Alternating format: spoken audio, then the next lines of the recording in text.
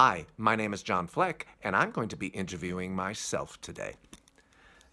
John, you've been writing and performing your performance art / theater pieces for a long time. My first question is, why do you still continue to do it?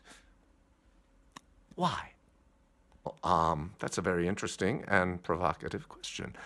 Why do I continue to make these pieces after so many years of doing it? Why? Hi, Randee. Hi, it's John. It's my director, Randee Trabitz. Hey, listen, I'm interviewing myself, and I asked myself an interesting question.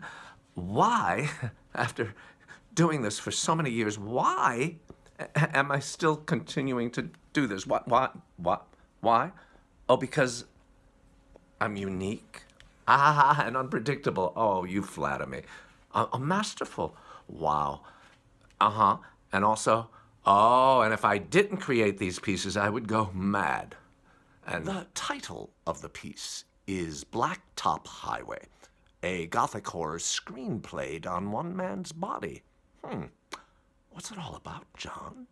It is a gothic horror screenplay on one man's body. I read the screenplay, I play all the parts, human, animal, various body parts become characters. It's a story of a very peculiar family with a lot of secrets, a lot of monsters stuffed away into a closet. Since we did it in New York last year at Dixon Place and at Red Cat the year before, we've expanded the picture so that this family reflects the American landscape where they reside.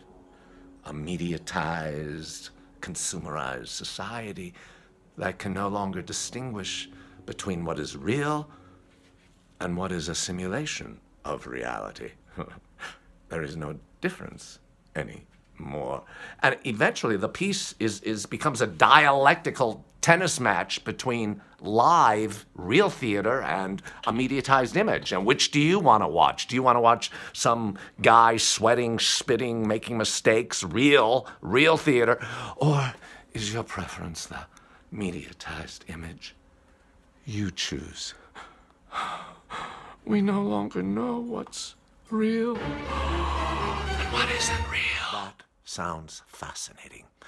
You can count on me being there, John. Opening night, November 9th, at the Odyssey Theater. Good luck.